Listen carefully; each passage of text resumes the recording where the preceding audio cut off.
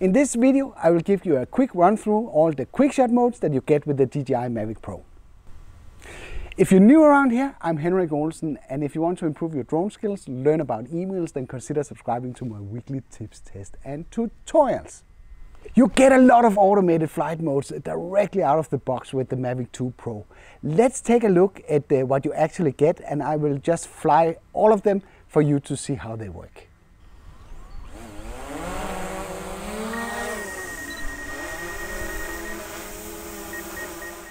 The quick shot, you access that under the intelligent flight modes. You go in here like that. And let's start by doing a drone. The drone is basically where the drone backs away while it ascends to a certain distance. So right now I pick 40 meters and I will pick me as the target, like that. And it counts down and then it goes back. While it's ascending, like that. And once it has completed that, it will return to me. You can see it's fairly easy to use these quick shots. It's just simply to, they're pre-programmed to do all the work for you. It's not always that they fit into your schedule of things that you're filming, but they are pretty handy if you just want to capture something that's really nice and easy. So now it returns to me and we can move ahead for the next one. So just let's stop it here and go in here. The next one is the circle, and that one is self-explanatory to some degree. Just let's back it off a little bit here and then up in the air, because for this example I want to use the top of the building for the circle. I just want to make sure that it's plenty high, like that. So I basically select draw a square around the top of the building, then I say go. And there's a reason why I'm not choosing me as the point of interest for this circle motion, and that is because when it gets behind the building it can't see me, so it will actually lose track. So right now it's circling and you can see that the percentage is counting up, like that. And for some reason the shutter is insane high, so there might be blur in this clip when we play it back, a lot more than there need to. So let's just see. You can see it can keep tracking the top of the building. So, and that would not have been the case if I was the subject.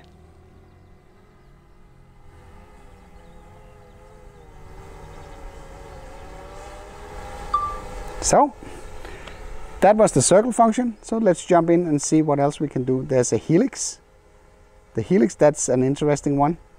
For that one we can also use the top of the building. That's sort of a spiral that goes up. So let's see how that goes.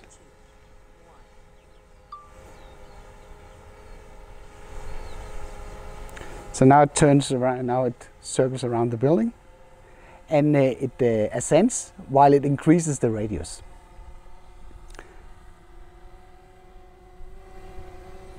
So that also produces a pretty nice clip.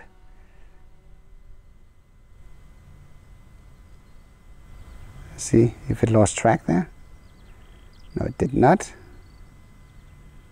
So what I think it's actually doing there, if it loses visual track of what it's doing, it sort of have a pin, like a GPS pin or something, that will keep it in the right position. It's doing a fairly good job. It's not 100% accurate, keeping me in the center. But that was basically the helix. So the idea with that one is that it circles around and it expands while it ascends into the air. And it's also pretty nice that it's returning when it's done. So you don't need to think about that part. And the next we can do is rocket. And I think rocket, we need to bring the drone here. And if I do like that, and I pick me as the person to be sort of the star in the rocket shot, this is what happens. So it goes up and it keeps me in frame. It basically tilts the gimbal downward so it can keep me in the frame. And you can see that is a pretty unique shot there. And I will actually disappear behind the building, so I don't know how it will handle that. Again, it just put in this GPS pin and try to do the best job it can. But it turned out still pretty nice, I would say. And now it returns, so we can try one of the remaining modes. So, yeah, it's basically playing the whole scene backward. So that's pretty nice. Okay, so let's jump in and see what else we have. We have the Boomerang. The Boomerang, that is a really, really nice one.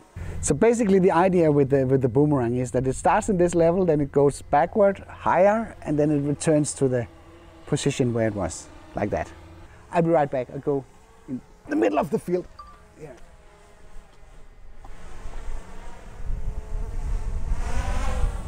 So let's see how that works. So if I press like that, then let's see what it's doing.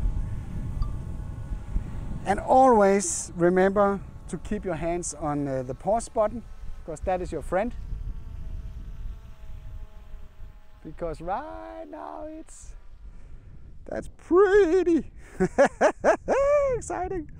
So you can see that result was a lot better, sort of the Boomerang, but also a bit risky.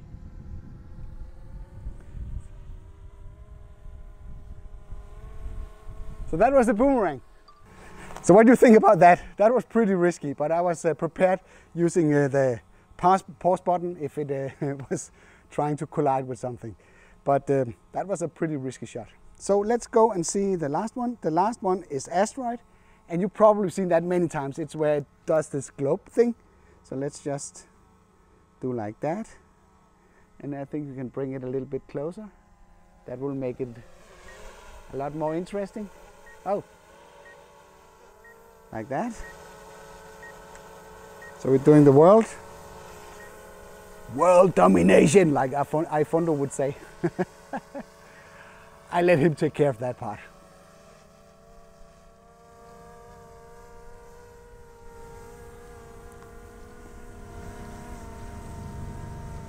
So that one will basically turn the whole Velu's airfield, airbase into a sphere. But you're not, you can basically not see those before. You see now, it does. It takes all the spherical pictures that it needs to stitch together in the end, so you get this nice globe effect.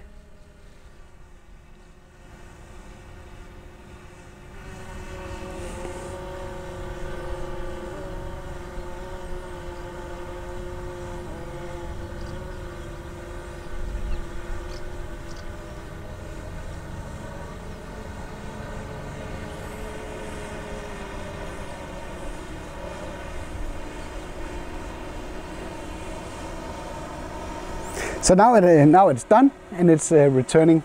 The whole post-processing that happens inside the app is doing crunch, crunch, crunch, crunch. And the cool part about all these clips, you can preview them all from the app, and you can share them to social media directly from within here. So that's pretty nice. So let's just play it. Oh, it also adds music, so that's pretty sweet. So how about that? That was a pretty cool one. Maybe that should be the intro to this video.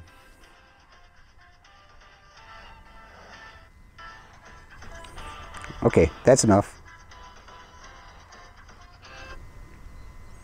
So also the other ones, they're in here, so you can play them back.